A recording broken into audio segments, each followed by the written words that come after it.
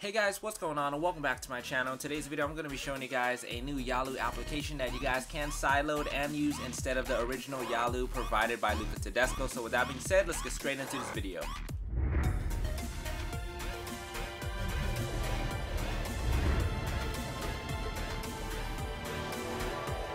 Alright, so if you guys want, you guys can go ahead and click on the first link that is inside of the description, and you guys will be brought to this page right here, and you guys can just click on the download IPA right here, and it will just give you the IPA download link right away. And from there you guys can go ahead and just get the BlueYalu IPA and have it right here.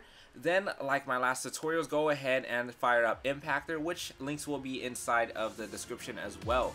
So once you guys have this, go ahead and connect your iDevice into your computer and just go ahead and just sideload the application onto your iDevice. So as usual, go ahead and sign in with your Apple ID, with your email and corresponding passcode. Alright, so just letting you guys know, if you guys do have some type of error thrown at you with a specific passcode that needs to be added, go ahead and click on one of the links that will display an Apple ID sign-in fix, and you guys will just need to sign in, and where it says two-factor authentication, you guys want to just go ahead and enter a random passcode. Then you guys will get a, I believe, 12-character passcode that you guys will need to enter on Impactor instead of your original password. This is only if you have two-step onto your Apple ID. So if you guys don't have that and you guys just have your password that you just need to enter, go ahead and just enter it and go ahead and press OK. So whoops, I entered it wrong. Let me go ahead and just retype in my credentials.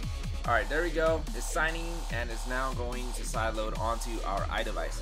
So from here, let me go ahead and just show you guys my phone right here. So as you guys can see, it just popped up. So I'm going to go ahead and minimize Cydia Impactor. And you guys can see BlueYalu is on the far right hand corner. Now, which is pretty funny because the application is actually not blue, but I hope that the developer actually makes this application blue. So from here, make sure you guys go into settings, general, profiles, and device management, then go ahead and trust your own iTunes email in order for you guys to launch up the Yalu app. Once you guys have the application trusted, go ahead and just launch up the Yalu application.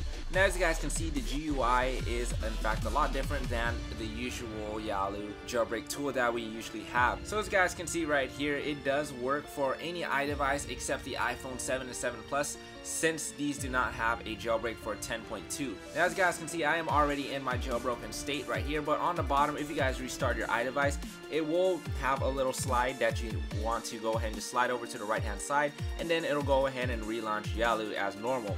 Now as you guys can see, Substrate is also activated right now. You guys can go ahead and do that if you guys are restarting your iDevice. Now let's say you guys have problems with Cydia, you guys can go ahead and just swipe over to the right to toggle that switch and then launch the jailbreak, and then it might possibly fix Cydia if you guys are having problems.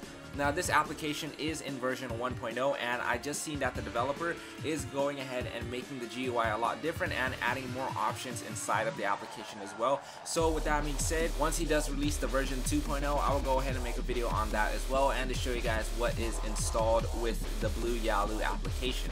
So that's pretty much it, guys, and like I said, this application is only available for all devices except the iPhone 7 and 7 Plus, since there is no jailbreak for 10.2, and the highest for that is at 10.1.1. And I will go ahead and make another update video on that as well, because a lot of people have been asking me about where's the jailbreak for the iPhone 7 and 7 Plus regarding 10.2. So with that being said, if you guys like this tutorial, go ahead and leave a like down below. Also subscribe to get tutorials just like this in the future, as well as a lot more jailbreak related videos as well. Don't forget to also follow me on my Twitter page and my Facebook page to be informed on anything jailbreak related and what's been going on in the jailbreak world. So with that being said, guys, to see you guys in my next video, this is EliteAppleHacks signing out.